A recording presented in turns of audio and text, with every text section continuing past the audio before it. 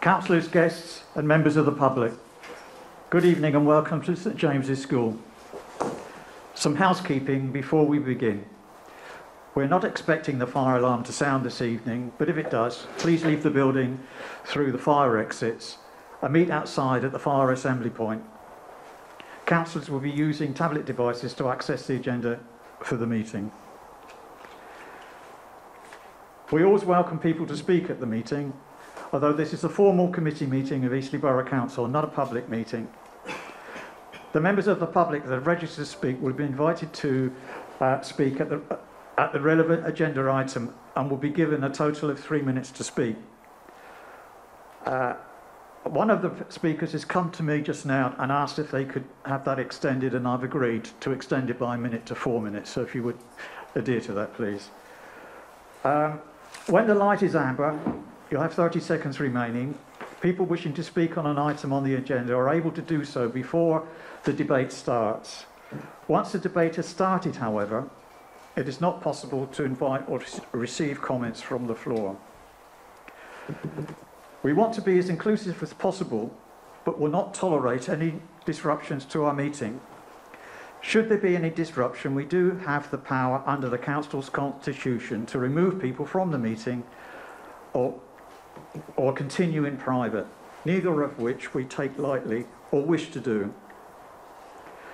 Councillors are reminded that to take part in this meeting, you must have an open mind so that you can take... Just to say it's being video recorded, not audio recorded. Sorry. Councillors are reminded that to take part in this meeting, you must have an open mind so that you can take all relevant considerations presented to the meeting into account in reaching your decision. By attending today, you have decided that you will listen to all points of view expressed by the speakers and public and are able to participate and cannot be seen to have predetermined the application. This meeting will be video recorded and will be uploaded to the Council's website. If any members of the public prefer not to be recorded, then please do contact a member of the staff.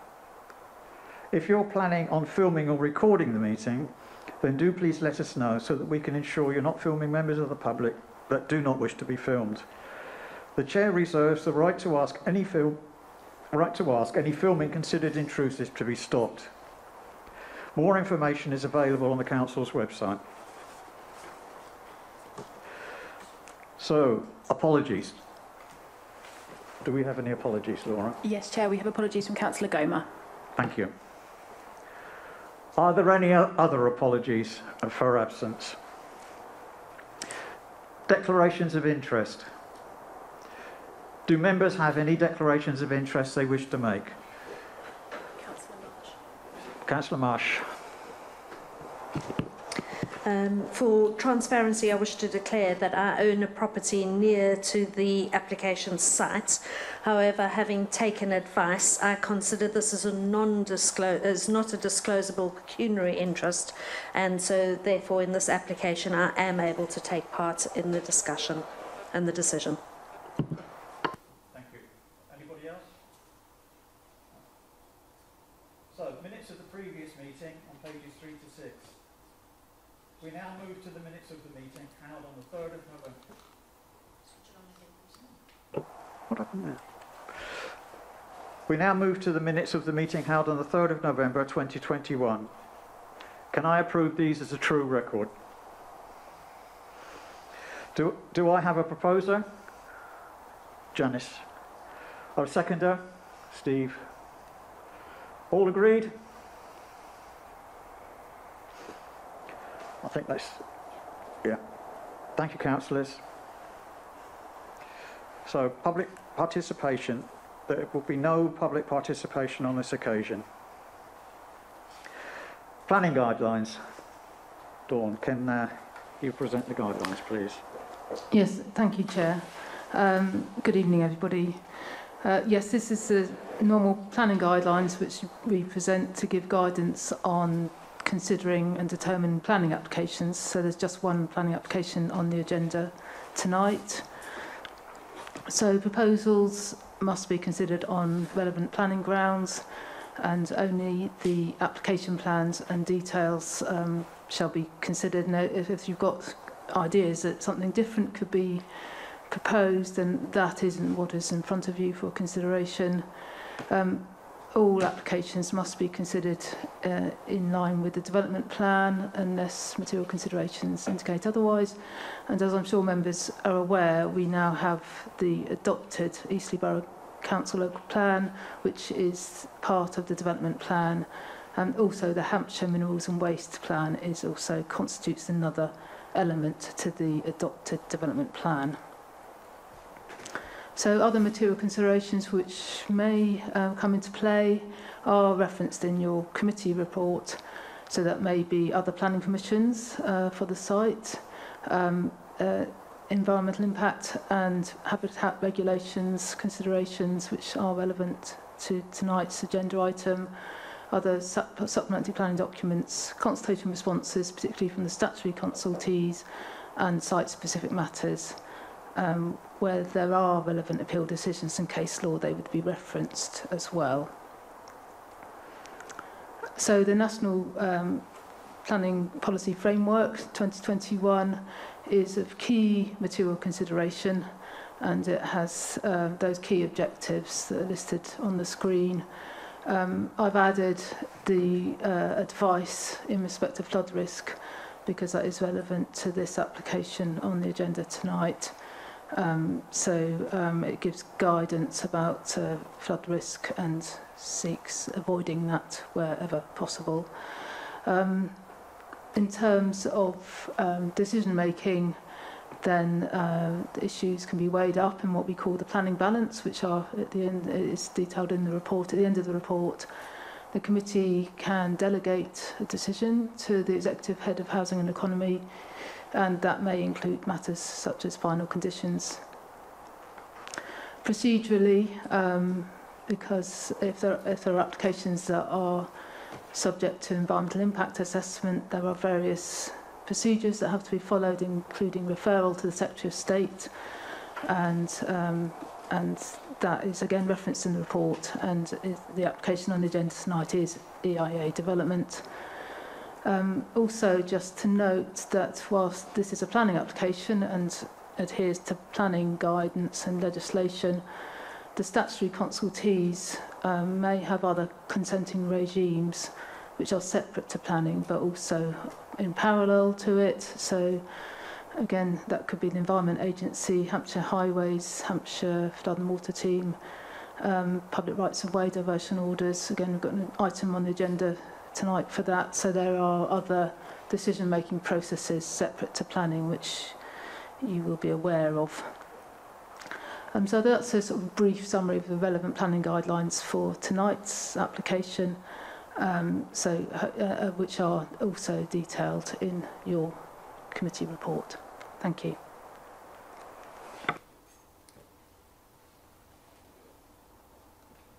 So the item 6 is the planning application, land between Deveraux and Asman. Sorry. So we now move on to agenda item 6, the planning application itself. So I will ask Dawn again, as the principal planner, to present the report. Yes, thank you, Chair. Yes, this application is a detailed planning application for the construction of the road between Errington Lane and Burnet's Lane. So as I've said, it's also subject to environmental impact assessment, so that's in the description. So just a brief introduction following the postponement of the committee and the consideration of this report in April. Sorry, I'm having to do old school today. So following from postponement in April of the committee considering this committee item, this was to give more time for some technical issues to be considered by the various consultees, and so we've had those extra few months to do that. So that was for Hampshire County Councillors, the Flood and Water Authority, to consider surface water runoff technical information, so that's been provided and considered. Hampshire County Council's Highways Authority to conclude on some adoption queries. Again, that's complete. Hampshire County Council, as the countryside team, wanted more detailed information, particularly around the diversion routes. That's completed. The Environment Agency, a critical consultee, wanted more information and updated hydrological modelling on the Quabley stream flood risk, and that's been completed and concluded. Natural England wanted to see the Council's appropriate assessment under the habitat regulations. Again, that's been completed, and they've had further information on top of that. And also we wanted to undertake further neighbour consultation once we'd received additional drainage information in particular, which again was undertaken during August. So that, there's been a fair amount of work in the last few months addressing all those technical and detailed considerations. But in summary, the bridge design for this application, which was one of the main issues, hasn't changed in detail, so the plans you'll see aren't significantly different. It's the background modelling information that has been updated, particularly in respect to flood risk. And also, just to explain, this is a standalone planning application for a road, but it is very much part of the bigger Horton Heath scheme. It's key supporting infrastructure, and the reason why it's come forward as opposed to waiting to submit under a reserved matters application once the outline permission has been granted is so that the infrastructure can be delivered early. There's lots of lead-in requirements which need to be sort of get underway, and so separating the road out from all the detail of the outline is important to enable that to be dealt with more quickly. Obviously, it hasn't been that quick. We've had the application for over a year, but it still does enable that consideration of infrastructure first. So that's just a sort of an introduction, really. Then just moving into... Can you move down? Yeah, so again, more background, really. So just a reminder, because it's a little while ago since members looked at the outline application. It was last September, nearly a year ago. So a reminder that the road has always been part of the concept master plan, always part of the planning policy for the site, policy HH1 in particular, but also the strategic policy S11 for road infrastructure in the now adopted local plan. So it is shown on supporting master plan. Sorry, you have to bear with me while I find. Hopefully you can see the pointer, but the road is shown on that master plan in the location shown in the planning application that you're considering tonight. And then obviously there's just some further detail just to remind you what the rest of the scheme is, so including 2,500 houses and other infrastructure. So that indicates both the policy and the concept master plan, which has been considered and supported by committee, is that the road is acceptable in principle. That has been accepted. Also the access parameter plan, sorry.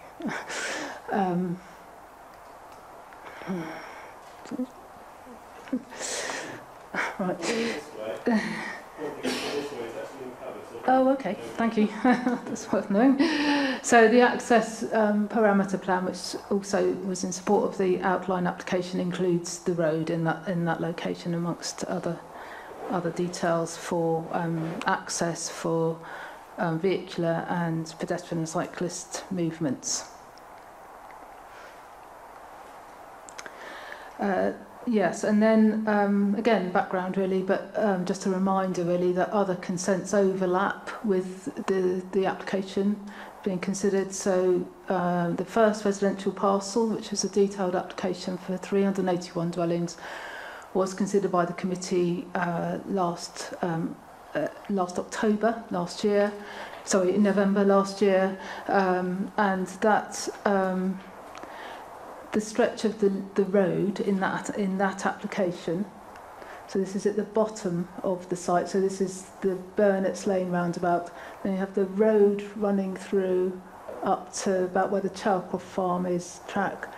That is identical to the road, the stretch of the road in the application being considered tonight. So it has already been considered, but we've got a duplicating application for tonight, and they have to be, the plans have to clearly have to be identical to be able to implement both planning permissions. So that's that has been looked at and supported by committee, and equally the committee approved a planning application to relocate solar panels within the site. So on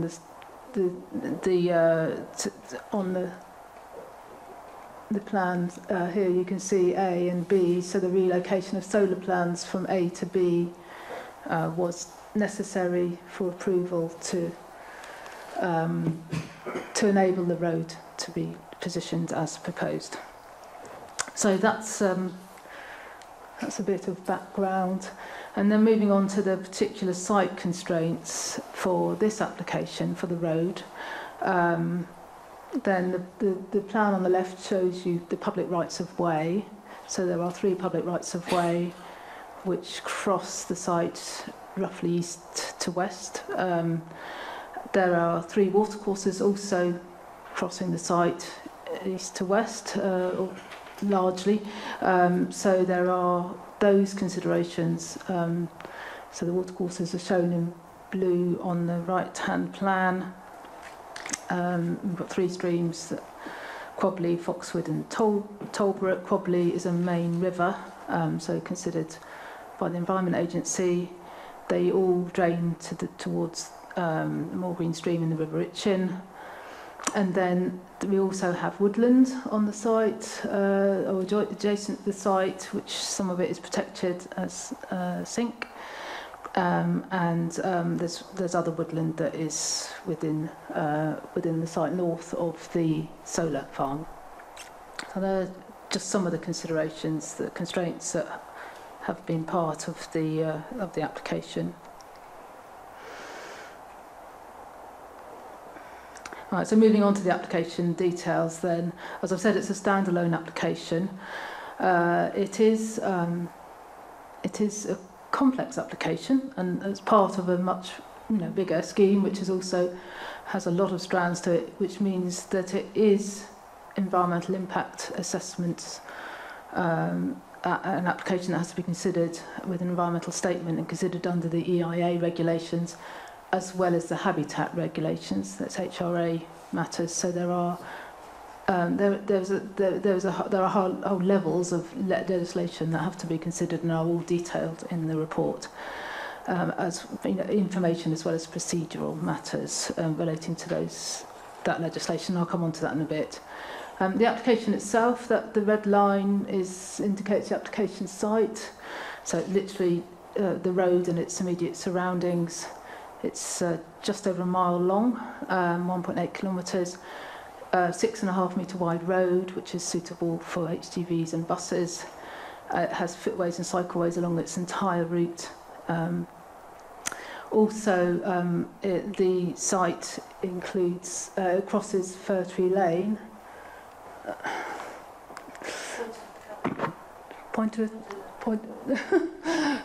Yeah. Right, that's not really going to work, I don't think. Right, sorry. So Fir Tree Lane, I'm sure members are familiar with it, crosses the site west to east, the mid part of the site. That will be closed ultimately when the link road gets opened, and during the construction period that will have a temporary turning head for vehicles, but ultimately it will be downgraded to effectively bridleway status with some individual rights of access. So that again was part of the outline consideration, but just to note that in terms of the scheme here. So the plan in front of you now is for the entire route of the scheme. So being over a mile long, it's obviously, I can't show you all the detail in one document, one plan, but that is the entire route. the green is a woodland and trees that are near the route of the road. The mid part of the site is the solar farm you can see greyed out, which largely remains just small adjustments to it, as I've pointed out. So yeah, running obviously between the roundabouts that have already been constructed, Allington Lane to the north and Burnet's Lane to the south. So just to sort of break that down a little bit for you, because it is difficult to show it on one plan. The northern section, Allington Lane to Fir Tree Lane, is shown on the screen. It includes the Quadleaf Stream, which is marked on the plan. So the road crosses the stream, and that is, as I've said, is classified as a main river and has been subject to extensive flood risk assessment, including an exception test, whereby you consider whether to allow the supports for the bridges to sit in flood zone or not. It is allowed, providing there's compensation for flood risk, which has been what the consideration has been. So that has been, a very critical part of the assessment of the application. The bridges over the Quadleaf Stream are separated, so we've got a separate vehicle crossing, separate to the separate bridge for pedestrian and cyclists, and that's to control the impact, to minimise the impact, but also in design terms it's a good option. The public right-of-way, footpath 11, is shown on the plan. That has a minor diversion needed to go round the drainage pond, which you can see. So that is shown on this drawing. Those drainage ponds are also important. They're designed to accommodate additional runoff as well. So another form of managing flood risk and drainage. They can hold extra water if needed. So I've mentioned the Fir Tree Lane will be stopped up and downgraded as well. That's shown on the plan too. In terms of the footway, cycleway, and this stretch of the road, it is just on the eastern side of the road because there isn't any residential development on the western side. So where it's not needed on both sides of the road, it hasn't been proposed, but that changes as the route heads south. So that's the Allington Lane to Fir Tree Lane stretch. I'm just going to show you the elevations of the bridges. So they're the Quadleaf Stream bridges, which now have the support from the technical consultees, including the EA and Hampshire Highways. So the top drawing is for the road, for the car bridge, the motorised vehicle bridge, the brick construction, and then the lower drawing is it's a timber construction for the pedestrian and cyclists and a separate path. Those bridges have been very thoroughly assessed, so they've been assessed for flood risk to make sure that they don't adversely affect flood risk. They've also been checked for safety by the Highway Authority, and they've been checked by the Environment Agency and others to make sure that they've got appropriate mammal ledges so that otters in particular can travel under the bridge safely. So there's been various aspects to the consideration of the design of those bridges. Okay, so then moving on to just briefly talk about hydrological modelling. I'm not a drainage engineer. We do have one here if we've got very technical questions, but this has been a large part of the extra work that's been done since April. So the hydrological modelling has been reviewed, updated with full guidance from the Environment Agency, who've then assessed it and have now supported it. So this is one extract from it which shows a marginal flood risk betterment. So the green area to the left of the road bridge where it crosses Quabley shows a marginal increase in capacity for flood risk, water management, and then to the right, to the east of the road, there are the blue areas are sort of new areas of flood risk. They're given over to flood risk, flooding areas if needed. Yeah, I'm not a drainage engineer. I would have to ask a drainage engineer to explain it further than that, but that's sort of the summary really, is that there's a marginal betterment in terms of flood risk. Obviously, where we need to get to is that there's no further risk to flooding, so that is where the hydrological modelling has got to and is supported by the Environment Agency.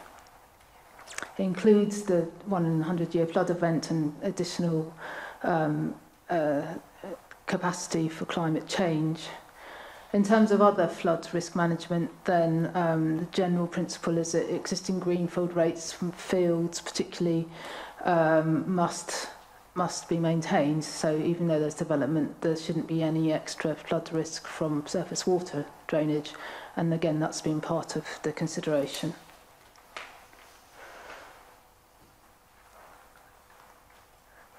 Sorry. So moving on then, sort of moving down, southwards down the road, this is the sort of next stretch which runs west of the solar farm between the two streams which aren't main rivers. So there's Foxwood Stream, which is within the green woodland area, just north of footpath 701.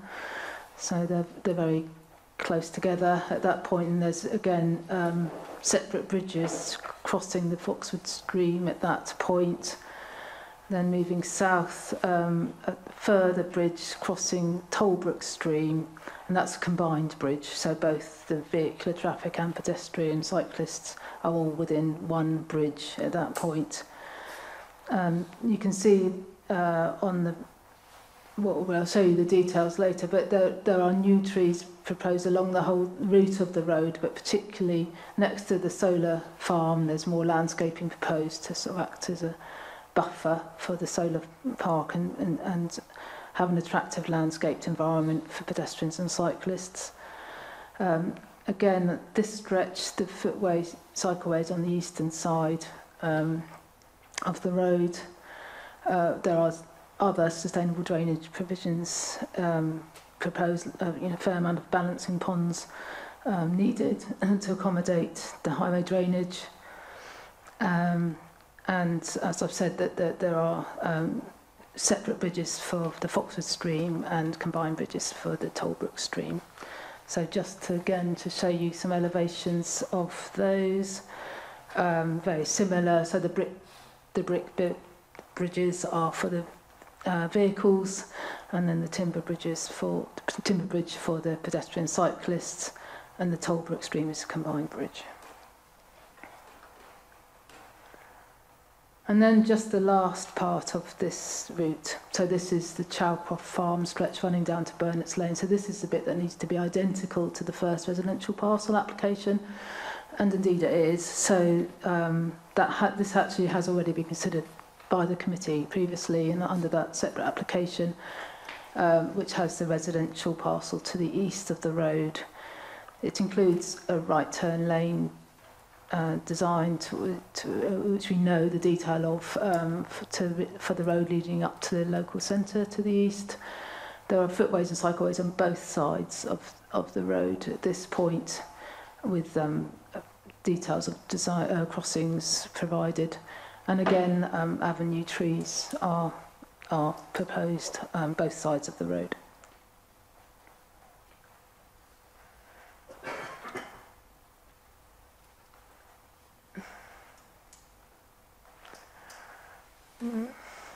Right. Right. Oh, no, we've now gone too far. Right, okay, thank you. This is just we've got a number of landscape plans, obviously, for the whole stretch of the road. So this is just an example of a landscaping plan, which is for the stretch around the Chowcroft Farm track. As I've said, with trees lining the road, grass, verges and swales, which has sort of helped manage with water management. There is a need for some embankments. They're not high. They're certainly not more than 2 metres high at any point along the stretch of the road. But the site isn't entirely flat, so that all needs a bit of cut and fill. And yeah, not just trees. We've got hedges and shrubs around this, particularly around the drainage ponds proposed. And the ponds themselves are designed to be wetlands, so they won't be sterile highway drainage ponds, which we do see sometimes. There will be ponds with planting in them, which help with other ecology matters for the whole site. Right. Okay. Good. Right. So that's the plans. So just that there are a few report updates, not many. In paragraph 54, we've just had we've had some correspondence with Natural England around their consultation response, because they've somewhat sat on the fence in terms of they haven't objected or not objected. Their formal position remains that they require further information, which is information that is required at condition discharge stage. So, and we've discussed the wording of conditions with them, and I've got an update to give you. But they particularly want to see the construction environment management plan, so that's during the construction process, to see particularly sediments are appropriately managed. And then, again, the main concern is around sediments for the ongoing long-term management of the drainage ponds in particular, so which is a condition matter. So that's where we've got to, and we've concluded our discussions with Natural England for this stage of the build, and we will talk to them if they want to again about condition discharge. We've, in response to their comments, we've undertaken a minor update to our appropriate assessment to just reference the conditions that we've been discussing. So that's all complete in terms of the appropriate assessment process, and fully responded to Natural England. In terms of other report updates, we have circulated earlier today some, again, minor updates to conditions.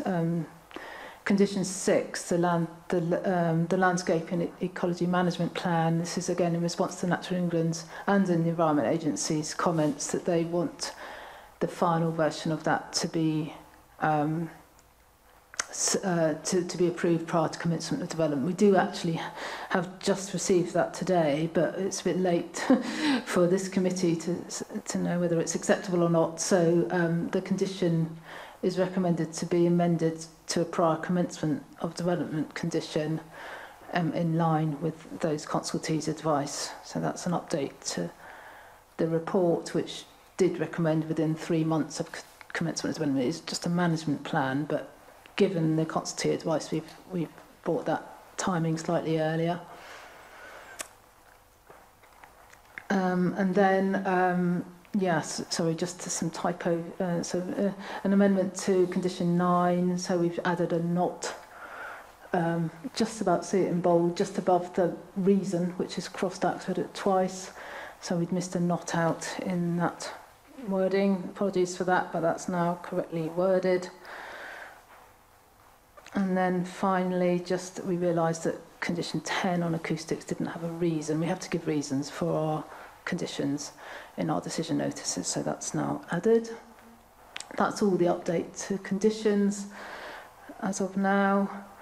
So then just moving on to the key considerations. Obviously, it's a very detailed report. There are lots of matters that are covered in much detail in the report, as is required under the various strands of legislation that we're dealing with, including EIA and Habitat Regs matters. But as I've said, the development principle is clearly acceptable with now the adopted local plan, and also the previous considerations that we've had in support for the outline plans. Water management and flooding has been a key issue for consideration.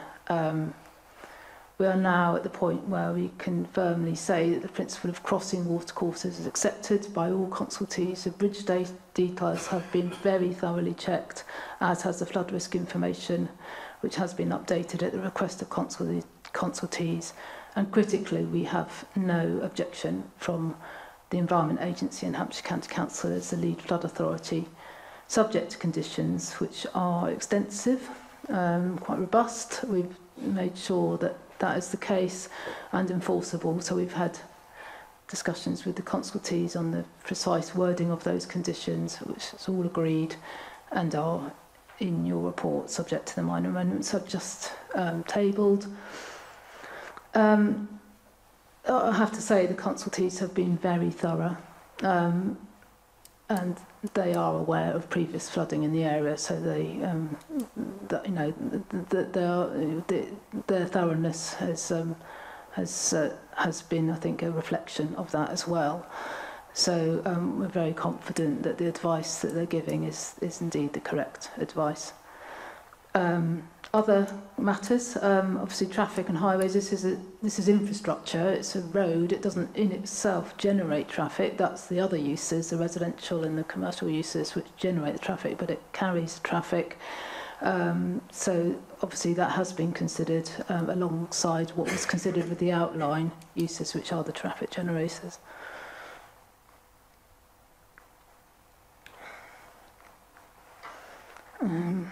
Let's just see. No, we've missed a slide.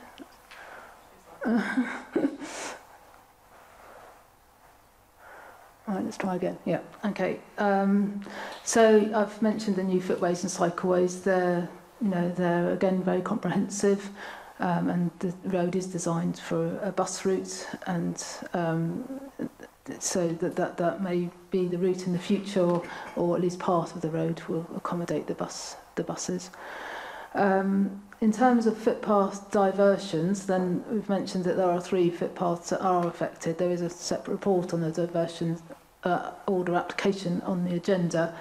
They are quite minimal. They are necessary to, say, go around the drainage ponds and just make crossings more direct. So rather than crossing the road at an angle, you do it at right angles. So that's a safe way of doing it. So it's an overall improvement, and those footpaths are part of an overall improvement to the footpath network, which is part of the One Horton Heath scheme, which includes upgrades to existing paths. Ecology is a very key consideration. There are a number of strands to ecology which are covered in the report, including biodiversity net gain, which is a new matter which you'll hear more about with further applications coming to the agenda. Sustainable drainage, protected species are also covered. There are protected species, including great crested newts, which need translocation. And the adjoining woodland and the site of importance for nature conservation is safeguarded. So as well as protecting ecology, then there's also provision for new ecology, new habitats, new planting. So that is a positive scheme in that respect.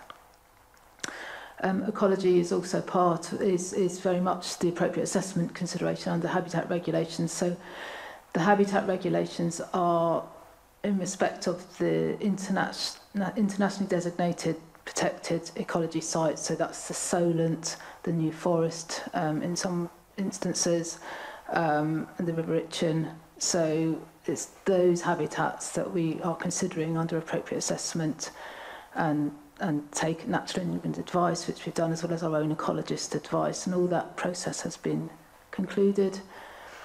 Environmental impact considerations are wider, so they include ecology, but they include any other environmental impacts that have been scoped in, and that's again covered in the report. So that might include traffic impacts, health impacts, for example, climate change.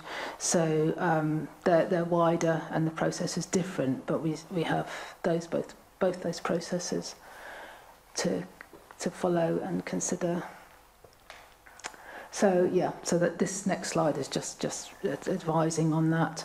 Under EIA process, we notify the Secretary of State. We've done it twice already. When during the course of the application, that gives the Secretary of State the opportunity to call in an application for public inquiry for independent assessment if they so wish. They haven't done so to date, and we also, if planning permission is granted, we also give a further notification at that stage. That's a legal requirement. We have to give reasons for granting permission, again, under EIA regs, so that is covered in the report. At the end of the report, there's a summary there for reasons under EIA processes. And then the separate appropriate assessment under the habitat regulations have been completed. I've said Eastleigh Borough Council are the competent authority, and we take Natural England's advice. So our ecologist has undertaken that appropriate assessment, and that is now concluded.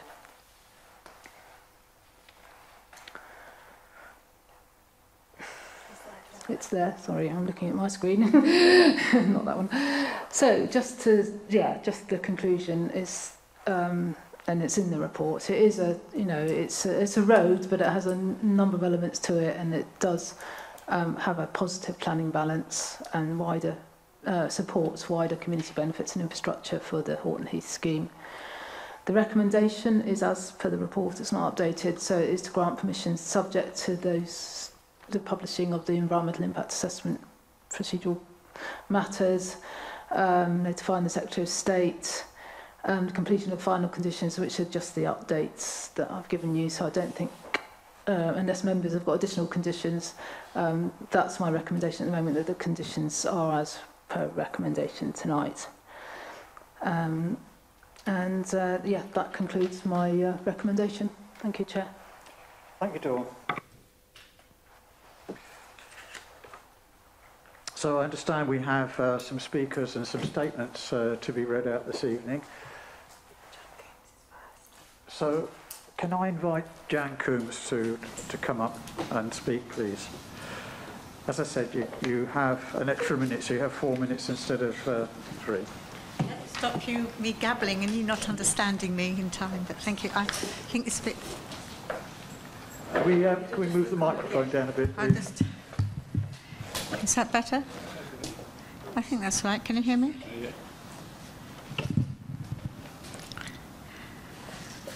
Good evening. On behalf of myself and residents of the Granary in Allington Lane, we object to the latest planning application for construction of road between Allington Lane and Burnet's Lane based on the outcome of the construction of the roundabout and roadworks undertaken in Allington Lane over 18 months ago. This led to extensive flooding, which damaged a number of properties. Sadly, EBC have made no apparent efforts to remedy any of the faults identified through an independent report, and the HCC Highways Authority has still not accepted responsibility for the new section of road and roundabout after all this time since construction finished. This has left local residents in perpetual fear of flooding when it rains or is forecast, having to deal emotionally and financially with the after effects of this flood. Based on this, we have no confidence in EBC addressing any of the planning conditions recommended by the EA on the 31st of August 22 if they are applied post-approval of this application. Whilst we welcome the lead local flood authority edition of the verification handover survey and report on completion of the construction of the road to ensure that all planning conditions are fulfilled, we, in the meantime, as residents, will have to contend with the fear of flooding being aggravated by these works without any reassurance from EBC that planning conditions will be met and remedial works carried out on the issues that have already caused us in the area to flood.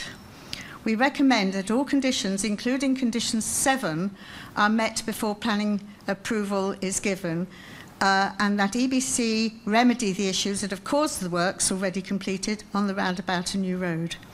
The condition of surface water drainage says from the EA, no development shall take place until a water management plan, including details on how water surface management drainage from the road will be managed, is submitted to and approved in writing by the local planning authority. I would like to ask the following questions. Firstly, what assurances have we got that the local residents won't be left with an increased risk of flooding at the intersection of Fir Tree Lane and Allington Lane, when the initial work that has already been completed has caused actual flooding? Has EBC taken into account in their calculations on flood risks for the existing road extension? What assurances have local residents got that EBC will maintain these new works before they are handed over to the Highways Authority with a certificate of completion when they have not undertaken any evident maintenance or repair to the drainage system, including the balance pond and culverts, other than grass cutting the verges on the new Allington Lane? Why has the previous works on Allington Lane still not been handed over to Highways after nearly 2 years? Therefore, they have not received a certificate of completion to confirm that they have met all planning conditions. How can the local residents be assured the same poor process won't happen again in this application? We are pleased that you have added and changed many parts of your original plans since the last meeting on the advice of EA and HCC, and we are acutely aware that time is essential for you to complete this road. You must not cut corners, however, in the design and the construction, regardless of cost, and you must follow the recommendations from all the agencies who have red flagged the many failings still in this application. We don't want promises, we want action. That's it. Thank you. I just finished. Okay, thank you. Sorry.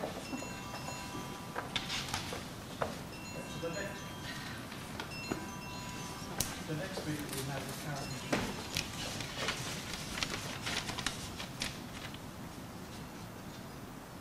So I understand, Karen, you're speaking on behalf of the people. I am. Do you want me to explain briefly? I'm here on behalf of my father, who's 85 and has been taken poorly. I'll probably have to take him to hospital later this evening. And his wife, my stepmother, they were both going to have their 3 minutes each. So I'm hoping you'll allow me to have 3 minutes for Dad and then 3 minutes for Paula. He had a lot more to say, so I've edited it down. My dad would absolutely agree with what Jan has just said. He lives very close to her. Jan's done the work in terms of all the legalities. What Dad has to say is very much from the heart. He's 85 years old. He's lived where he lives for 60 plus years. This is keeping him awake at night. He genuinely is really concerned because he knows stuff that you guys don't know about all this. So he says, you councillors here today have a chance to start putting right some of the mistakes of the past. Southampton is a city almost surrounded by water, and climate change means ever-rising tides. Water is like the wind, you cannot stop it. I can tell you all about tides and how 70 years ago actually rained more than it does these days, but causing much less flooding and less damage, obviously because there were a lot fewer roads and so on. Please listen to our new king and to the people of wisdom like David Attenborough, who have been warning us for decades about devastation due to climate change and overdevelopment. Don't ignore them any longer. Tarmac and concrete and man-made pollution are heating up our planet. This area we are talking about has long been called Horton Bog by locals. It is a beautiful, low-lying area full of wildlife. Its underbody is clay. Its top surface is like a sponge, and even a little rain soon fills that sponge. There has already been far too much development in this area. Please, you need to change. No more development in the Itchen Valley this side of Winchester. Vote with your heart and vote no to building on Horton Bog. The Itchen stream still flash floods 2 or 3 times a year. I fear a tragedy where some young family may get trapped in deep water in their car. 2 large Environment Agency vans got stuck in deep floods in Allington Lane last summer, and luckily they were big vans because even those men were concerned for their safety. 2 young men have already died along Allington Lane in the last 40 years because the local councils filled in the ditches in Fir Tree Lane, causing spring water to freeze on the bend of Allington Lane. If you don't believe me, ask the police. I was there. I held him while he died. I was 15 years old. I invite you all to visit me at Moon River. This is my father, John Butt, inviting you all. I would be very pleased to show you the problems any time. Please come and see for yourselves the terrible situation, which will be made 10 times worse if this big development goes ahead. This is for our safety, our environment, our wildlife, our children and grandchildren. Please, no more roads, houses, tarmac and concrete. Leave this beautiful countryside alone. So that's what my father had to say. And then my stepmother, Paula Butt, who also lives at Moon River. Building more concrete roads and houses is wrong, and you are taking part in destroying local habitats and, in a wider sense, the planet. David Attenborough would be saying so. You are contributing to flooding my home, Moon River, along Allington Lane, and the surrounding area. You are destroying the wildlife. 2 types of deer live and breed here. There are 2 badger sets and several families of foxes. Also stoats, weasels, and rare harvest mice who build their beautiful little homes in the reeds. We also have short-tailed and common field mice, and it is one of the few local spots where moles thrive. thrive. Barn owls live in our roof at Moon River, and we have tawny owls and little owls, along with a wonderful collection of songbirds, including the now rare nuthatch, tree creeper, golden-crested wren, long-tailed tits, marsh tits, and others, plus all the British snakes, newts, and lizards, and their habitat is being destroyed. Horton Bog is quite unique. Originally, it was arable land ploughed by horses. When free milk was provided for school children, all 6 of the little local farms became dairy farms. One of those farms, Foxhole Farm, which has now been demolished, was farmed by the Marsh family for many years. They weren't called the Marsh family for no reason. The land proved to be too wet for all of that. Yes, too wet. So most of that land has been used for simply grazing horses or hayfields or left to nature more or less ever since. The majority of the land you propose to build on has only ever been ploughed by horses, hence its uniqueness. It is a place of beauty and should be left alone. Please, please stop. Thank you.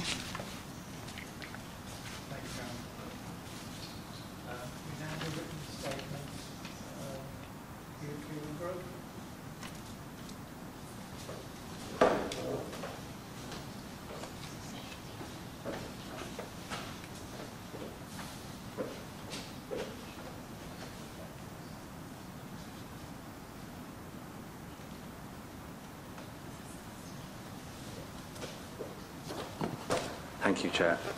This is a written statement on behalf of Kia Wingrove.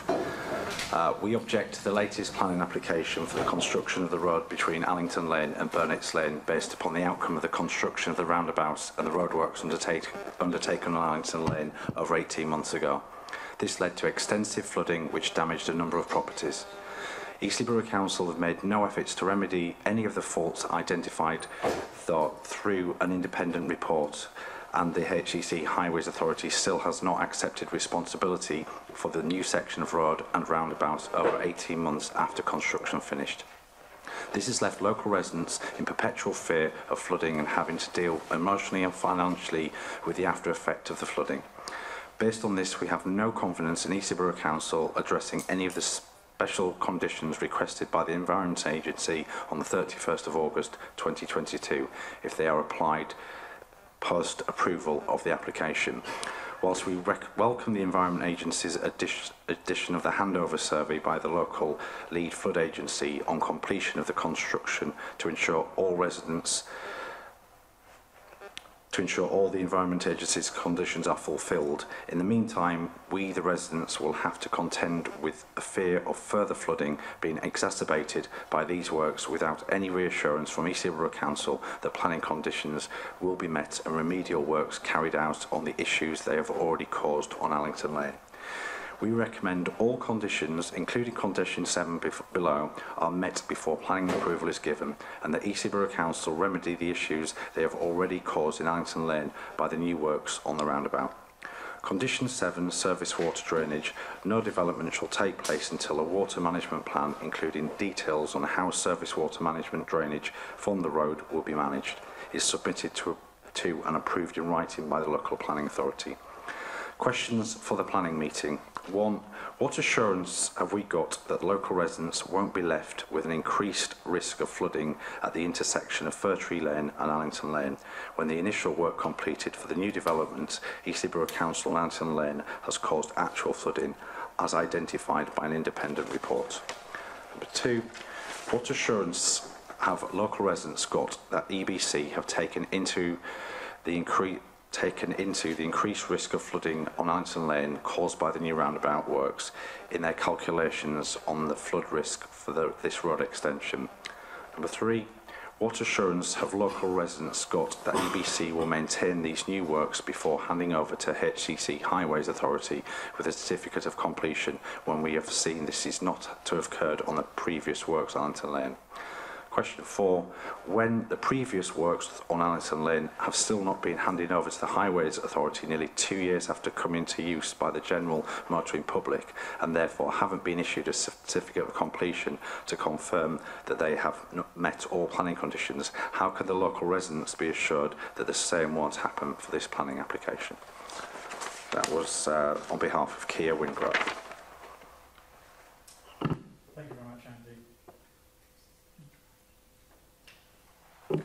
So now we have a couple of statements to be read out on behalf of the supporters. So it's David Cranmer. Can I ask David to come up to the microphone, please?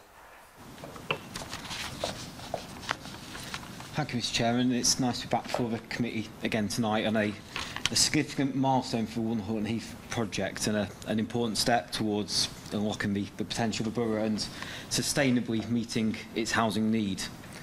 So whilst this committee will recall resolving to support the principle of the road when we met last year to consider the outline plan application, and the road is included in the council's local plan, this detailed application is before you tonight to enable the road to be delivered as early as possible in accordance with the council's commitment to an infrastructure first approach and in recognition of its strategic importance to the local highway network. The application therefore sets out the detail of the road and the approach taken to ensure that this isn't simply an engineering exercise, but the road takes the best route for the landscape and the environment. This has meant a few things. The road takes a route that disrupts the minimum amount possible of existing trees and hedgerows. This includes ensuring that where the road has to cross watercourses, attractive bridges are used that look less like engineering projects and more like the modest traditional bridges that you see across Hampshire. And over 500 trees alongside thousands of native plants will be planted along the route to ensure it appears as an avenue, giving it a sense of place and purpose. This all ensures that the road is an attractive place for those who travel along it. As a 30-mile-an-hour road, it forms a key connection for vehicles and buses, stopping rat runs through Horton Heath, ensuring a key strategic connection. But the road isn't just for vehicles. If anything, cyclists and pedestrians are as much at the forefront of the design. A continuous cycle track is provided, which at all times is separated from the carriageway by landscaping. For the vast majority of the route, this means significant landscaping to ensure cyclists and pedestrians not only feel more comfortable using the route, but find it a pleasant experience. This includes pedestrians and cyclists having, on 2 or 3 walkcourse crossings, their own more subtle bridges. And I'm sure many of you here tonight will be able to trace the origins of those design decisions back to the local development forums that we all attended, where we all decided it was appropriate to put pedestrian cyclists at the heart of this development.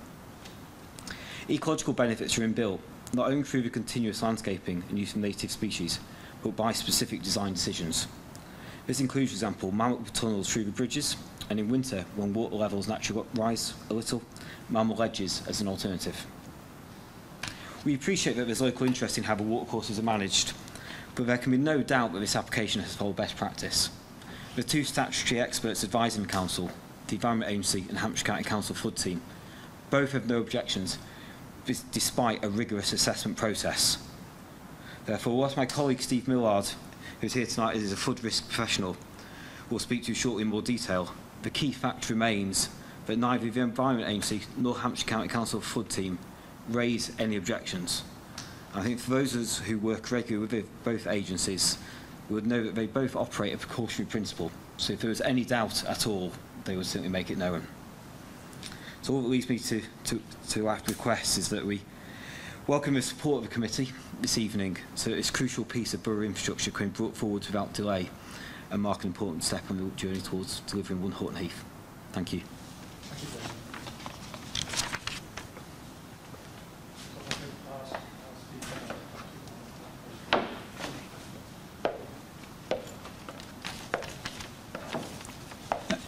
Good evening. My name's Steve Millard. My company, PFA Consulting Limited, is the flood risk and drainage consultant for the Link Road application and also for the outline application for the One Horton Heath project. I'm a director of the company and I currently head up our water management team. PFA has been involved with the One Horton Heath project since 2018. I walked the entire site at the outset so that I'm familiar with the area and the local conditions. Our role in the development team is to provide technical support and advice and prepare the necessary evidence to demonstrate that the development will be appropriately safe for its lifetime without increasing flood risk elsewhere and, where possible, would reduce flood risk overall. The drainage strategy for the Link Road follows on from the site-wide One Horton Heath strategy. The sustainable drainage strategy, developed in consultation with the Environment Agency, the lead local flood authority and Natural England, incorporates green suds designed to attenuate runoff from the development, as well as providing suitable treatment to ensure the quality of the discharge to the local watercourses that ultimately connect into the sensitive River Itching catchment. The proposed SUDS features have been designed in accordance with the national best practice guidance set out in the SUDS manual. The proposals include the removal of a culvert, renaturalisation of the watercourse channel and bridge crossings at the Quabley stream to facilitate access to the Errington Lane roundabout. The proposed crossings are a clear span of the watercourse channel. Parts of the bridge embankments and supporting structures are located within the floodplain extents. Compensatory floodplain storage is therefore provided upstream to mitigate the small loss of existing floodplain. To assess the effect of those works, we obtained the Environment Agency's approved hydraulic model and agreed the methodology for new modelling work with the agency. We worked with a specialist flood modelling consultant to update the EA's model to take account of the latest climate change allowances and make minor modifications to include the new bridge structures and compensatory floodplain storage. The proposed bridge soffits are set 600 millimetres above the model flood level for the higher central climate change allowance for 2080, equivalent to a 56% increase in river flows. A sensitivity test run for the credible maximum scenario, which is equivalent to 127% climate change allowance, showed that the bridge soffits would still be clear of the flood level. The river modelling shows that the works would result in a minor reduction in flood levels immediately downstream. Additional betterment would then be provided by the reduction in post-development flows from the development parcels as a result of the attenuation provided by the SUD strategy. The proposals have been subject to thorough scrutiny by the Environment Agency and the LLFA. The EA has recently stated that we have reviewed the additional documents and considered that they satisfactorily address our earlier concerns. The LLFA is also satisfied and suitably worded planning conditions have been agreed to ensure that the proposals are satisfactorily implemented. Thank you. I'd now like to ask Helen to give a legal statement. Councillors will be aware of the, and I think it was mentioned in the statements from objectors about the claim that exists in relation to flooding last year. I think it's important for councillors to note that, whilst I can't talk about it in detail because it's with our insurers, it's not accepted by EBC that any of its own works at Allington Lane led to the extensive flooding or damage to any properties, and the claims for property damage are being dealt with as an entirely separate matter, and legal liability has been denied by EBC. Thank you, Helen. Dawn, would you like to come back on any other questions raised by the public? Yes, I will do, because there were 4 specific questions that were asked, I think, both by Jan Coombs and in the Kia Wingrove written statements, which I think were the same. I have to say they're not directly relevant to the planning application necessarily, because they're around a separate matter in terms of a flooding incident. But nevertheless, I will respond as far as relevant. So the first one was, in summary, what assurances have local residents got that there won't be increased risk of flooding?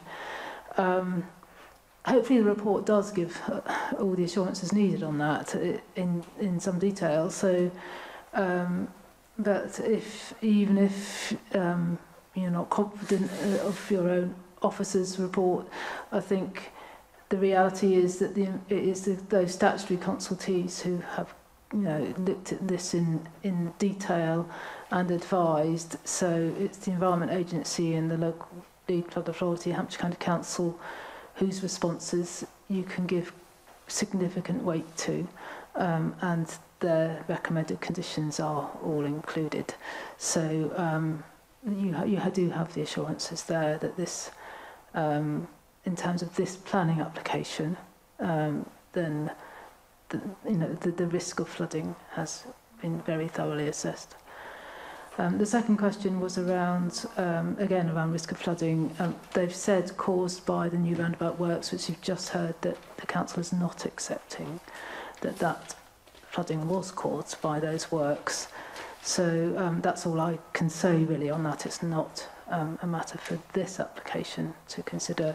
And again, consultees have considered in-depth flood zone and flood risk for this application.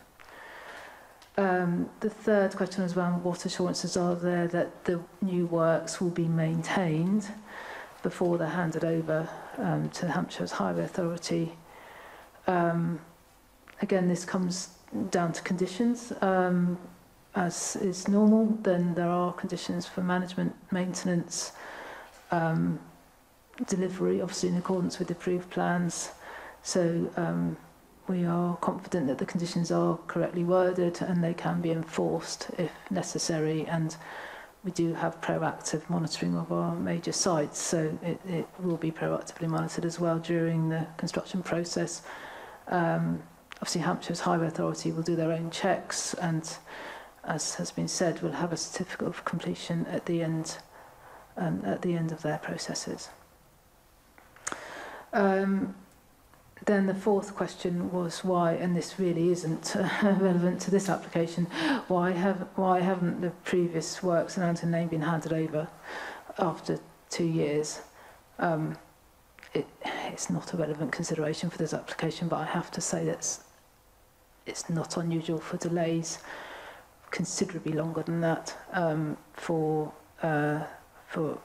completion certificates. I had an adoption certificate come through today on another site that was 8 years after the build, so it's not an unusual situation to be in, but again that's not really a relevant consideration for the planning matters for this application, just general information. So that's the 4 specific questions that were asked. In terms of the representations on behalf of Mr and Mrs Butt of Moon River, I think a lot of the representation was around the principle of the development, not wishing to have development, built in the area. That isn't what this application is about. That has already been considered under the local plan process and indeed the outline application. But I guess what is relevant is in terms of the comments around habitat, and that is addressed in the report. There is biodiversity net gain, in fact, for the development, and we've heard the extent of tree planting and other habitat creation that would result from this development, and climate change impacts are covered in the report. I think that probably covers everything. I think there was a general comment that, why do we have conditions? Why can't we have all the details up front now? That isn't the way the process works. We do always have conditions on planning permissions. They are for the fine details. Our consultees are very comfortable with that. And there is a next stage in the process for condition discharge process, which follows on very quickly after the grant of planning permission. So, and the consultees will be involved in that process as well, where necessary. Thank you. Thank you, Dawn. So we're now at the stage where I like to open up the meeting to councillors for questions. Any questions, councillors? Nick.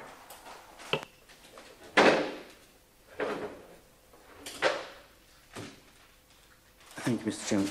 Although it's implicit, nobody has said that explicitly that the flood assessments have included the effect of the existing roadworks as well as the new roadworks. I'm sure that it has, but I just would like that complete assurance.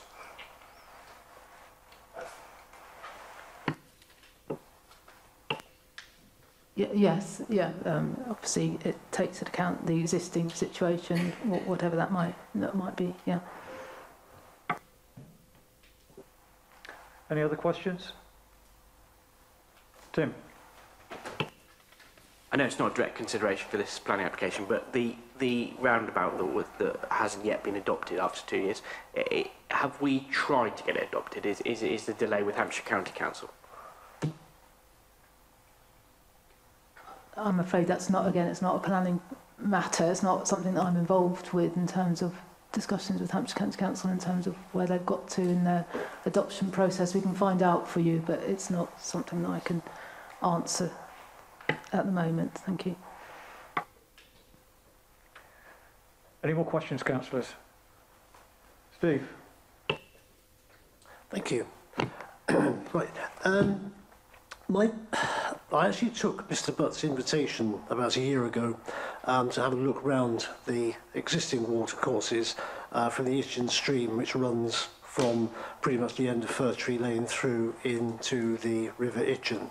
And I can certainly see where his concerns come from. He showed me the remains of the various sluices and gates which were designed to hold back flood water and to release it in a measured and non-damaging, non-harmful way. He also pointed out that Lake Farmhouse isn't called Lake Farmhouse by chance. It is a very low-lying area, and flooding on that bit of Fir Tree Lane / Allington Lane is always bad. Last July it was frankly shocking, and as Jan Coombs mentioned, Mr. Butt's daughter mentioned, there were a couple of large vans which were flooded at the end of Fir Tree Lane. So I do worry that everything is in place to mitigate, and I appreciate that we're not there to solve existing problems, merely not to make them worse, but I do feel that we should be taking the opportunity. So the first question then, I suppose, is I think it's paragraph 50 on page 23. Hampshire County Council won't adopt the SUDs because they're not related solely to highways. So they're saying that EC Borough Council should adopt them and be responsible for their upkeep. And secondly, Natural England in paragraph 54 also raised concerns about the SUDs. So can we be certain that the concerns of Natural England will be addressed and that EC Borough Council will take on responsibility for the SUDs ongoing, and also will work be done to look at the existing SUDs, that large pond on the roundabout on Allington Lane, which certainly wasn't doing its job last July. If anything, it was making matters worse. It was pouring water down the road. So are we happy that everything is tickety-boo there and that everything will be okay? I then actually have some questions about traffic. So do you want that now, or do you want to answer the first question, then I can answer the traffic ones? Sorry, I'll answer the SUDS question first. There are two separate matters. One relates to the application, one doesn't. So in terms of the SUDs within the application, the Sustainable Drainage Scheme, yes, Natural England and others want to be happy that there is a maintenance and management regime in place, and certainly as planning officers we want to see that too, as I'm sure the applicants do. There's no point having plans and schemes if they're not properly managed and maintained in the future. So yes, we do have conditions on for the final detail that we've seen a lot of that detail already, which is very much good practice. So it's just building on that, and particularly in relation to sediments for this link road. So yeah, I can give you that assurance. You then mentioned the existing SUDs at Allington Lane, so that's outside of the application site, so it's not something for the factor for this application. And I think that question needs to be sort of sent on to the Horton Heath team to respond to, which I can do. Thank you. Any further questions? Oh, you have further questions, don't you, Steve? I certainly have, thank you. Traffic. Now, Dawn, you very kindly answered some questions I put to you by email last week, thank you. The first question is, actually, Fir Tree Lane is going to be closed except for access.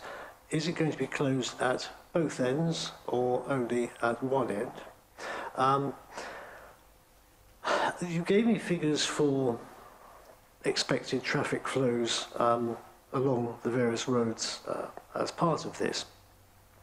The thing I don't get is that the traffic, by closing Fir Tree Lane, will stop using that end of Burnet's Lane, which I'm happy to accept. But at the same time, we're told that it should reduce traffic in Fair Oak Centre. But I'm thinking that if I were driving from West End and going, I don't know where. Well, the question is, where do the people who go up Fir Tree Lane at the moment go? Do we know that? Because I don't know where they go. We can't really plan for what traffic flows are going to look like if we don't know where the traffic at the moment is going to, if you see what I mean. So if the traffic that currently goes up Fir Tree Lane and then goes along Burnet's Lane is avoiding Fair Oak Centre, if you close Fir Tree Lane, the chances are they'll use Fair Oak Centre. So my concern really, I guess, is the impact that this will have on the junction at Allington Lane stroke Fair Oak Road, Sandy Lane, which is awful. We know that. At school going in and school coming out time, at going to work time, coming home time. So I know your figures you sent me have peak times. In actual fact, as far as I can see on that junction, probably about 12 hours a day at peak times. So I do worry that we haven't thoroughly assessed what the impact there might be. And then I suppose the final question on roads really is, knowing that we already have problems in Allington Lane with the new roundabout with what I'm probably not allowed to call boy racers, but I will, using it to show how clever they are. Looking at the plan for Chalcroft Way, if I were that way inclined, I would see that as a real challenge at about 12 o'clock at night to come down Allington Lane, round that roundabout, along Chalcroft Way, round the roundabout on Burnet's Lane, and then back again. So are there any sort of traffic calming things being put in place to try and prevent that happening? Because I just have a horrible feeling that in a few years' time, local councillors are going to have an awful lot of residents complaining about people using Chalcroft Way as a... and yes, I know it's going to have lots of side roads and things like that, but sort of midnight, 2 o'clock in the morning when these things happen, I'd be slightly doubtful how well those would work. I've written lots of other things, but all relatively minor, so I won't bore you with them, so I'll just leave it there. Thank you. Thank you. Yeah, in terms of your questions, then obviously some of them relate to the wider Horton Heath development rather than specifically this application for a link road. But nevertheless, I'll give the information that we have, although it's obviously not necessarily in this report. It would have been in the outline application report, which was considered last year. Fir Tree Lane. Yeah, sorry, it's closed at the western end. It is to remain open at the eastern end, with the road diverting into the development via the local centre. So that was on the outline parameter plans. Traffic in Burnet's Lane, yes, that's a sort of a wider traffic issue that there is data in the outline application for existing traffic and the results of the works and where traffic is likely to move. So it has all the junctions, all the routes in the vicinity have been assessed by Hampshire's Highway Authority, and particularly as you've mentioned, they've looked at where there's needed to be junction improvements, and that includes the junction of Allington Lane with Fair Oak Road and Sandy Lane, and that, I think, if you recall, with the outline application was a consideration that we advised that in Hampshire or the Highway Authority, they will ultimately decide what the best design is. And I think I advised last week to you that we're close to getting the final design from Hampshire, and that can be made available in respect of that outline application.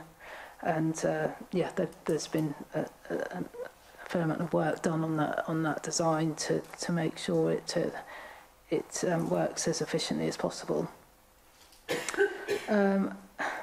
Yes, it's an interesting problem, isn't it? If what happens if a road becomes attractive to sort of the wrong users, if you like. All I can say is that, again, the road is designed to be a 30-mile-an-hour road. And Hampshire have been very thorough on that, because they don't want to have a road that enables traffic to go faster than that. They won't accept a design even if you put a label on it saying 30 mile an hour, but actually traffic will travel at 40 or more. So they've been, and the design has been amended throughout the process, probably more at pre-application, to make sure that it had all the key things that are needed to slow traffic down. So it's got bends in it, whereas originally it was quite straight. It's clearly got bridges which slow traffic.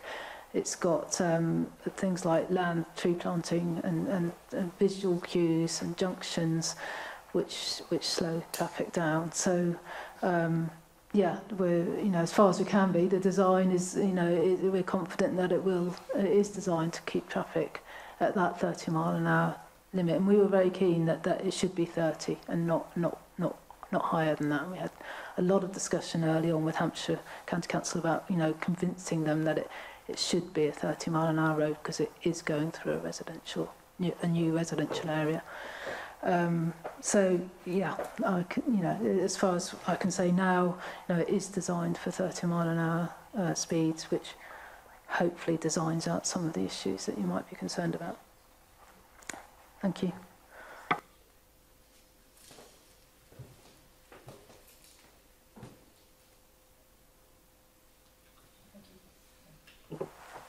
So, Steve, more questions? Is that it? Something else, it's probably not a question, it's an observation. It's condition number 12, construction hours. It's just actually, there's a word that needs to be removed. Basically, construction restrictions are 800 to 1800 hours Monday to Friday, 0800 to 1300 on Saturday, and at no other time on Sundays, bank holidays and public holidays. So you just need to take that other out, because if you're being really sticky, you could describe that actually is giving permission to work between 0800 and 1300 on Sundays, bank holidays and public holidays. I only put that in to prove I read everything.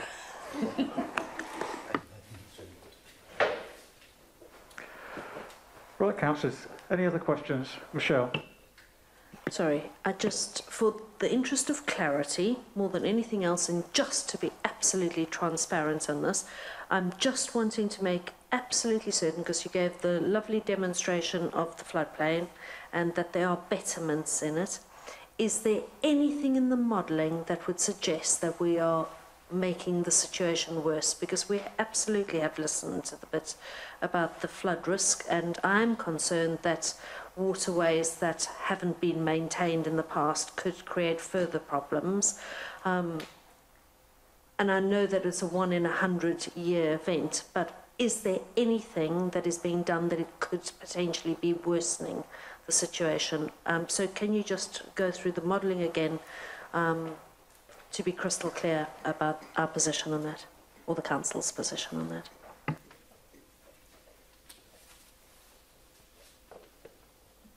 just going to try and get that up again.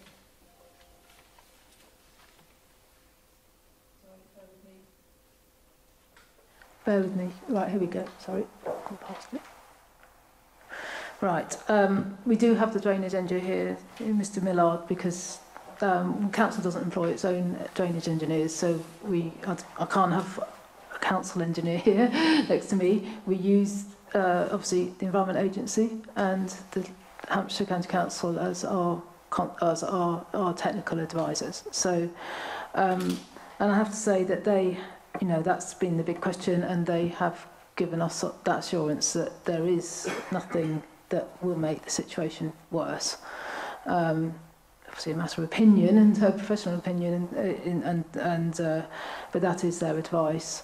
And that plan, that extract from the hydrological modelling that I've put on the screen is just one of the extracts from their the summary note from PFA, who have done extensive work to sort of back up that conclusion that there's a minor betterment, but there's nothing that will make the situation worse in terms of the modelling that's been done.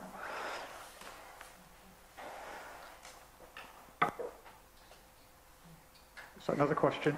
Well, I would like to ask Mr Millard, if I may, so the red and the blue section, does that mean that because to me when I see red, that means there's a high risk of flooding in that section. So although I understand the green section is a betterment, is there still a high risk, and is that a result of anything that's being done? You mean on the left-hand side, within the green, there's little red? The big section on the right. Oh, on the right, yeah. Yep. So in the centre, the grey piece in the centre, which separates the orange from the green, that's the bridge.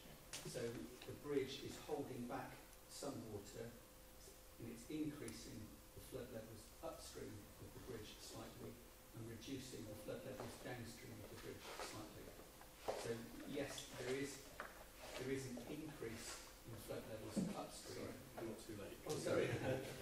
Yeah, there is an increase in the flood levels. A small increase in the flood levels immediately upstream of the bridge, and a small reduction in flood levels as a consequence immediately downstream. So if it's increasing the risk upstream, is that increasing the risk of flooding for any houses that are upstream? No, because the houses are on the downstream side. And if you look to the extreme right of that slide, you'll see that we're back to blue again, which is no change. So that's the slide covers the extent of the effect of the works. So it's betterment downstream until we go back into blue, which is where there is no effect, and then increase upstream, and we're back to the blue at that point. And has sufficient thought been given, or installation of things like attenuation tanks or anything else that could reduce any flooding further, or is that not an option in this area? The scope of our work is to devise a scheme which deals with the link road. Well, we've also worked on the wider Horton Heath development, but this work is limited to the link road.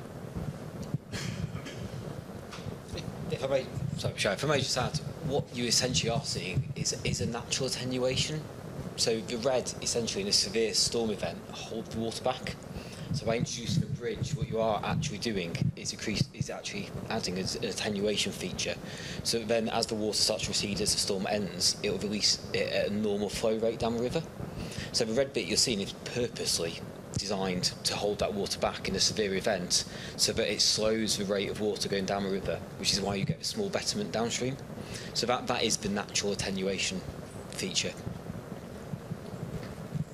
And it may not be part of this process, but I'm going to ask the question anyhow, because what we've seen in other areas is that those sluices and things haven't been maintained. So is there part of the management plan, the maintenance of this, to ensure it continues to do its job? Absolutely. So there's two commitments, isn't there? I mean, the council as a responsible developer will take its obligations seriously, and we will do everything that we've been asked to do through the planning process. But secondly, you can also be assured that the planning process places those requirements on anybody who controls that land at any point in time. So those requirements continue into perpetuity. So what you don't see tonight is beyond this fairly strict planning process, there's a myriad of additional consenting processes that we as developers council developers have to go through. So we have to apply for a number of further consents with the Environment Agency and with the Hampshire Flood consenting team that go right into much greater detail into the minutiae of those exact mechanisms, and all those requirements include management plans and regular maintenance plans. So you can rest assured, both through the planning process and through future other consenting processes, the management maintenance of what's been designed to work can be held to account. And as I say, as a responsible developer, the council clearly is vested in making sure that what it says it will do, it will do, and that those measures will work.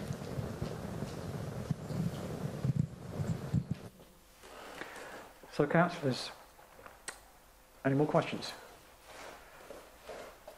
I have some questions of my own, so I waited until other people had asked their questions. So one of my questions is actually just based on what Rachael was just saying about the conditions So the water flood risks won't be any worse than what they are currently, but how do we know what's worse and what's not worse? So they'll be constantly measured, and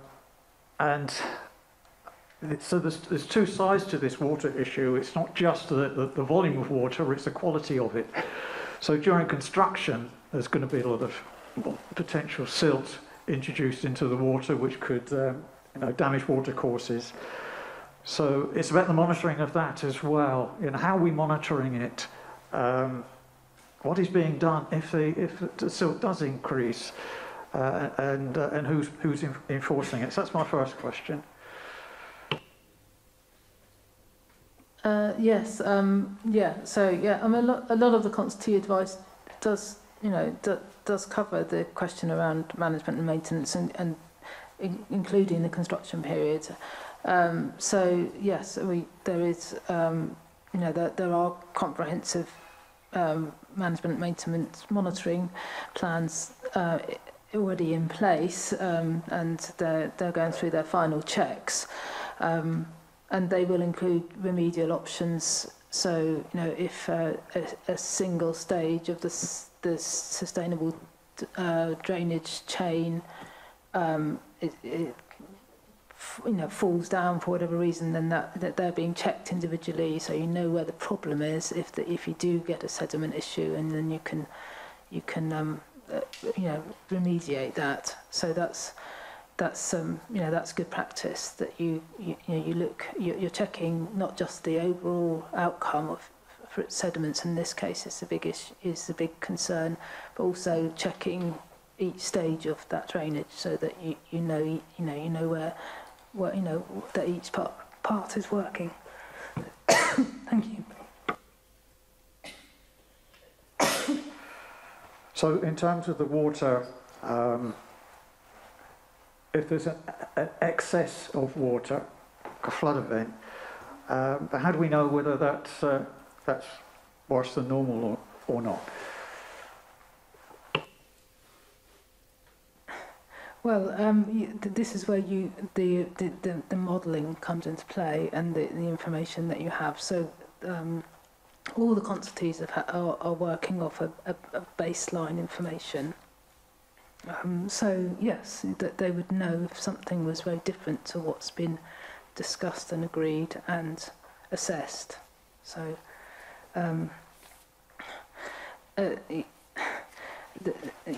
I mean, it's you have to rely on the reports and information that have done that work.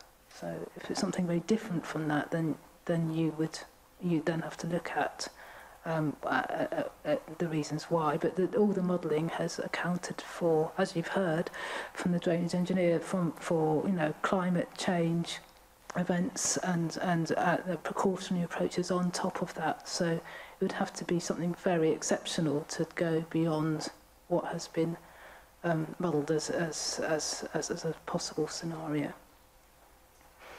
Cool. So, as I understand it, it's the Natural England that are responsible for ensuring that the water quality is correct, and it's the County Council for the flood mitigation that would be monitoring the flood mitigation. So will there be frequent checks by a representative from Natural England and Hampshire County Council during the construction process and afterwards? So Natural England and Hampshire as a flood authority, the first requirement is for the council as a planning authority. Under our consents, and as you've heard, there are other consents coming into play too, but under the planning permission and conditions, then the first checks would be by the council as planning authority. So and then if necessary, we would then take the advice of the consultee, whether it be Natural England in terms of water quality, or Hampshire County Council or the Environment Agency in terms of water volume.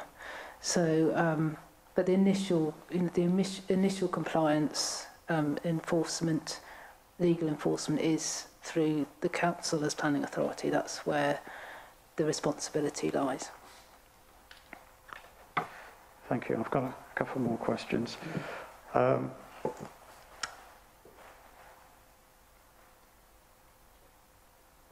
So Eastleigh Ramblers have raised a query about the cycleway not being continuous. What was the response to that? The fact that it's not shared, it is shared by pedestrians on one part of it. I'm not sure if it was a concern. The Eastleigh Ramblers were raised no objection to the application. I think it's a fact that, as I've explained, the cycleway is, well, the footway cycleway is shared. That is not at all unusual. It is, I think the key is its width, and in parts it's 4.5 metres wide, which is wider than a lot of roads. So it's got enough width to accommodate the numbers of pedestrians and cyclists who safely without issue. So we've certainly considered the width of it, and we did consider whether it needed to be fully separate, but that certainly has pros and cons, and given the likely number of users, and the width of it, it wasn't considered necessary to have at this point in time to have a separate pass, and that was the advice of Hampshire Highways, so they considered that. Ultimately, in the future, it's wide enough if you wanted to separate it. If the council wanted to separate it, in discussion with Hampshire County Council in the future, it's possible, but it just wasn't considered necessary at this stage. And I don't think Eastleigh Ramblers were concerned about the safety of users. It was just a different option that you could have. But it's not one that Hampshire Highways have said was necessary. Two more questions. So our penultimate question is about noise. So the noise report was quite detailed, but I didn't see about afterwards when the construction's finished. Will we be monitoring the noise to see whether it is still acceptable? Because the report went into quite some detail about noise in various rooms, expected noise in various rooms in the houses. What's the situation there? And I'm asking this question because of the issue we have in West End with the motorway over the years. It's just got noisier. I know this won't be as busy as the motorway, I hope not, but it does concern me. No, I don't think it's the intention to monitor noise after the development, the road has been built. What is important is obviously the noise is a consideration for the applications for residential uses in particular that adjoin the road, so that it's under those reserved matters application that noise will be considered in more detail. What we've sought to do with this, because it is just the road for this application, is to ensure that it as far as possible, it's designed to reduce, to minimise noise impact, as is necessary, given that it's a 30-mile-an-hour road, so isn't classified generally as a noisy type of road. But what we're asking for is just further details of any landscaping or surfacing of the road that may assist in reducing noise for when we consider the detailed applications for the residential schemes that adjoin it. So it's a sort of a two-pronged approach, but the residential schemes themselves will then have to consider noise and any mitigation that's needed, so acoustic glazing or other sort of screening, acoustic fencing, things like that. So but we won't be monitoring noise from this application after we've approved those construction details. So my last question is about the planning enforcement, because when you have a new development, you often get a lot of comments coming in from members of the public, and I just wondered for this and the other constructions going on, will there be a permanent planning officer assigned to this project? Yes, I mean, it's for the whole of the wider Horton Heath scheme, it's including all its phases, including the road, then we already do have a proactive a member of the enforcement team who is specifically dealing with the Horton Heath site. So and that's intended to continue. The Section 106 agreements provide quite extensive funding for that as well. So so the expectation is that will run for at least the build period for the whole of the Horton Heath development. Thank you, Dawn. Does that conclude questions from councillors? Right, we'll move on to debate now. So before we do, I need a proposer. Oh, sorry. I'm ahead of myself. It's been quite long so far. I think it's probably good that we stop at this point for a comfort break for 5 minutes. So if we can come back at 1:45. Thank you very much. Okay, can we recommence the meeting, please?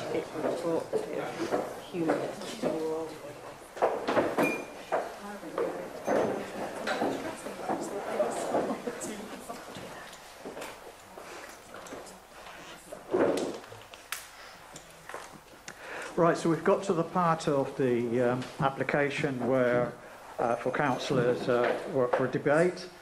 But before that, I would need a proposer and a seconder. So who can I have as a proposer? Janice, thank you very much. And a seconder? Nick. Would you like to speak, Janice?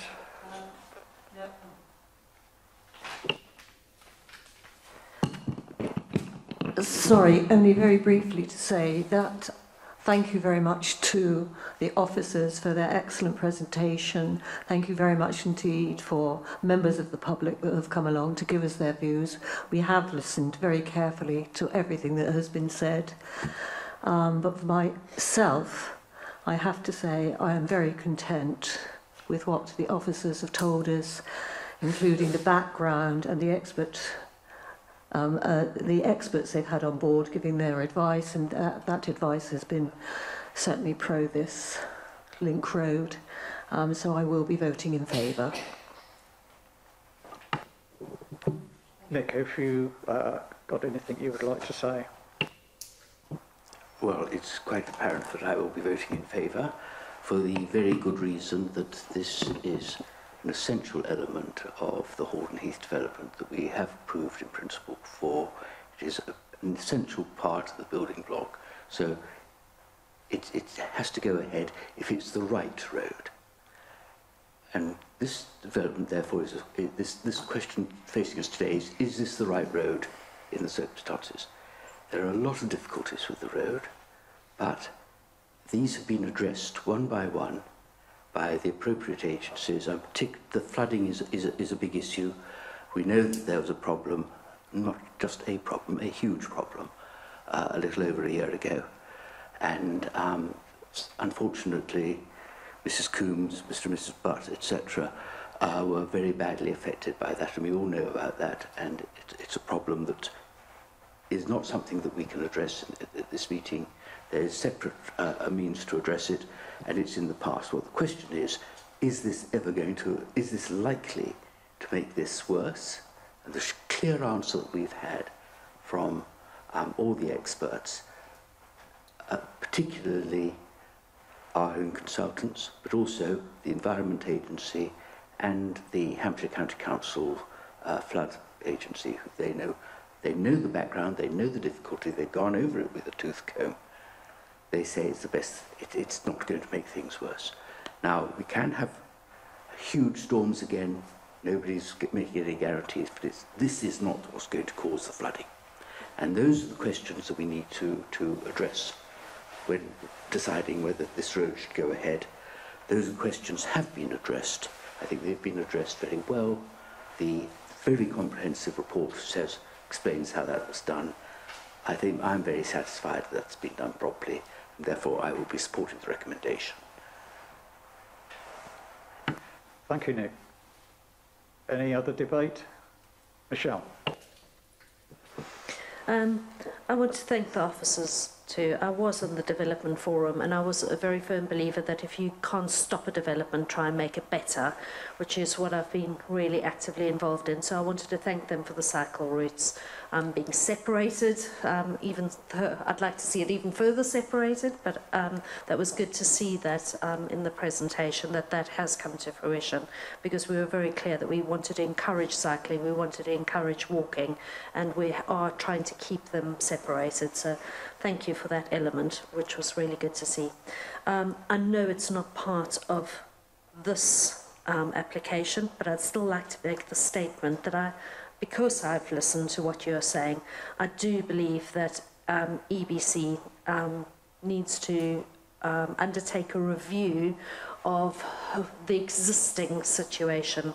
We can't make things better, and we're not making things worse, but I do believe that, and I'm going to ask my Hampshire County Councillor if he can help us with the review, because I believe Hampshire County Council are responsible for the culverts, and I'm worried about the maintenance and the management and the fact that they need to be cleaned out. So although we can't, no, it's not part of this, I am asking that EBC take active steps to get some of those ditches and culverts cleaned out, and that the culvert gets widened in one particular pinch point or improved. So I know this isn't about improvements, but I think we have a duty to make sure that as we see the 1 in 100-year floods becoming more frequent, something is done to improve the situation.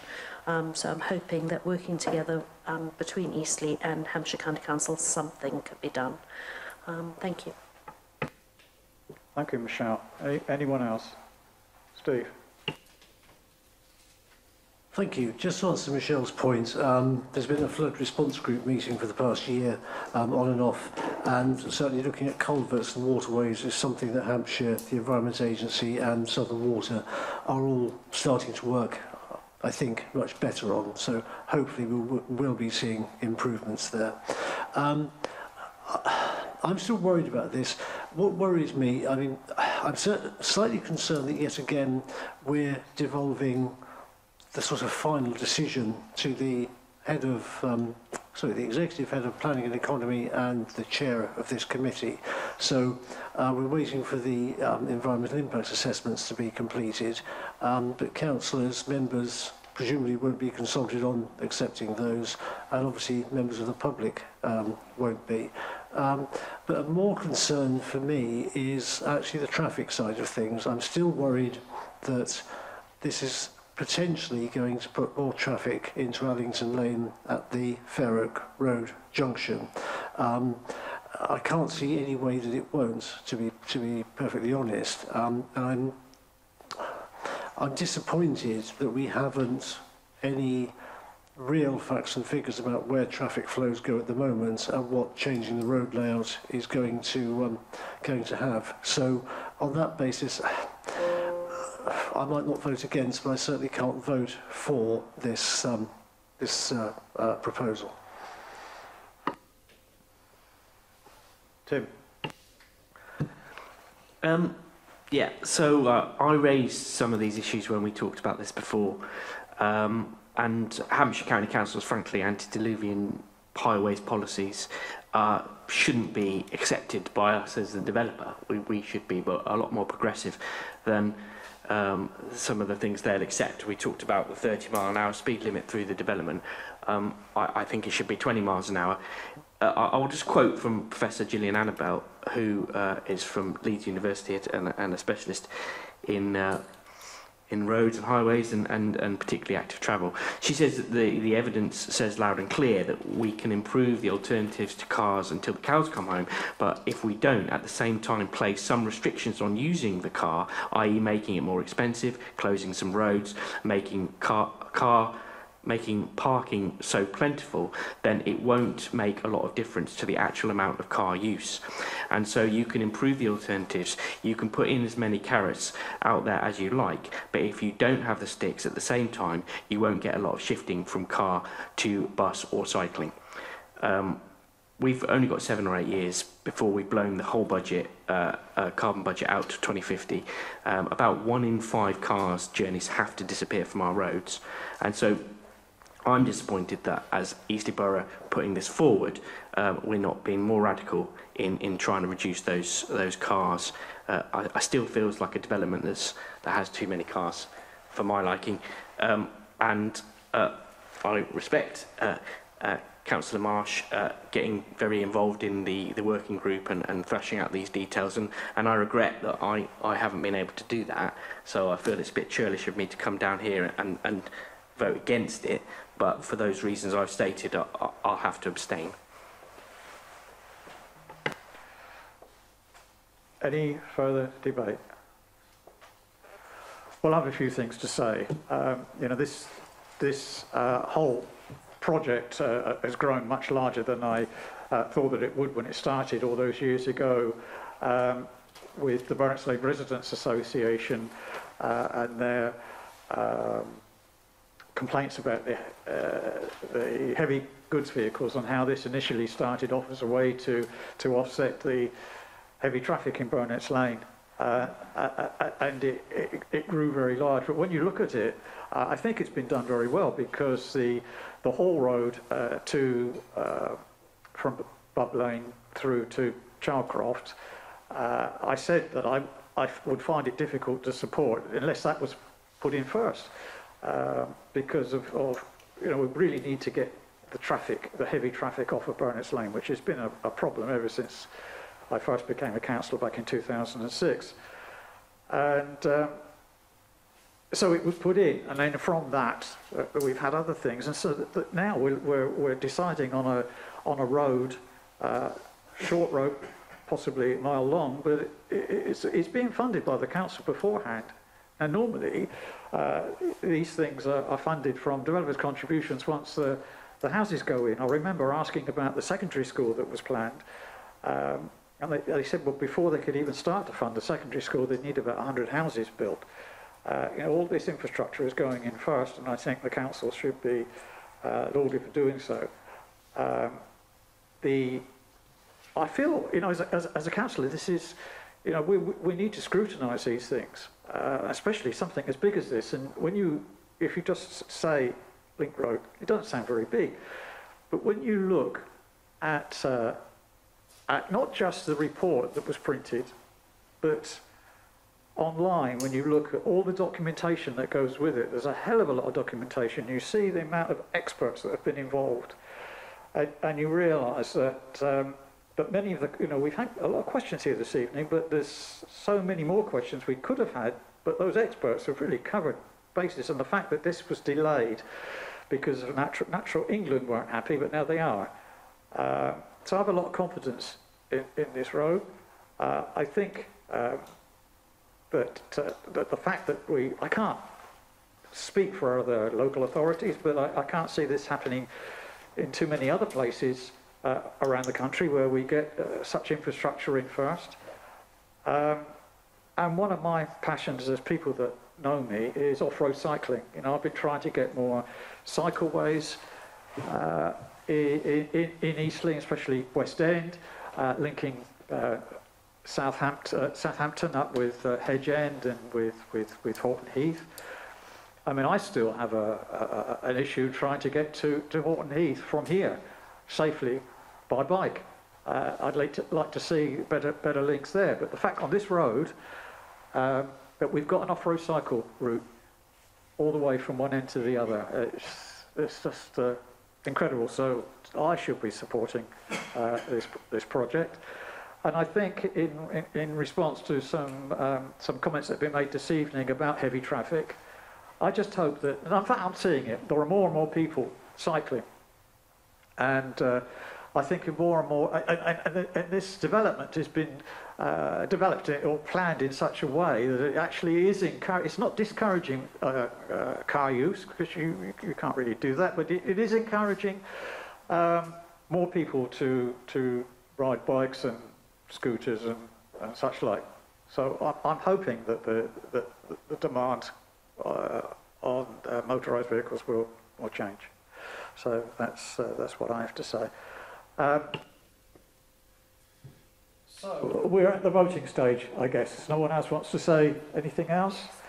So can I have a show of hands, please? All those in favour?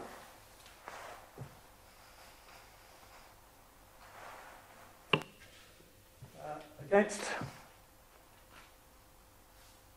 Abstentions? Thank you, councillors. Right, so now we'll move on to rights of way diversions. Can I ask David Pickett to present the report, please? Yes, thank you, councillors. As you've seen from the presentation, there are 3 rights of way affected by this proposed road. The first location that it's affected, so the right of way number 11, where the creation of a drainage pond means moving the right of way. Could you just turn your microphone off for a second? We're having a technical issue. Thank you. Okay, all good. Sorry, shall I go back to that? Okay. Yes, the creation of the drainage pond will mean moving the right of way a very small distance to the northeast. No, correct that, northwest of the pond. The terrain is pretty much the same as it currently cross. It's just a slight diversion around the edge of the pond. So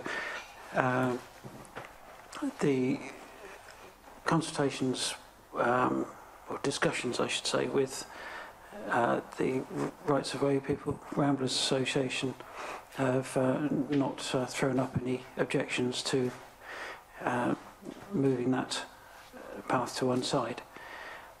The other 2 locations are where rights of way cross the road, and in both cases the relocation, which is a matter of metres, moves the crossing point to a central part of short straight sections and make sure that the right of way crosses at 90 degrees, the shortest distance across the road, rather than going diagonally as it would if it followed the existing route.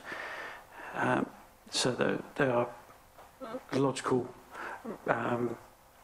rerouting of the crossing point, but in moving those onto crossing points, it ensures that the right of way remains intact and available to use. Okay. So the report is seeking to get agreement for proper consultation and advertising of the proposed changes for these rights of way. Thank you, David. Do we have any speakers? No. So I'll now open it to councillors for questions.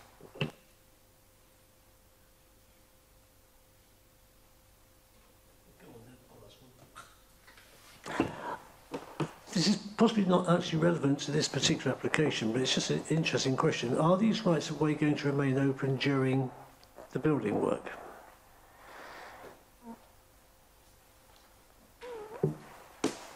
It seems yes. I'll take it as a yes. Okay, thank you. Any further questions? So we need to vote on this. Normal situation. Proposers as a secretary. Can I have a proposer, please? Michelle, seconder. Nick. Is there any debate?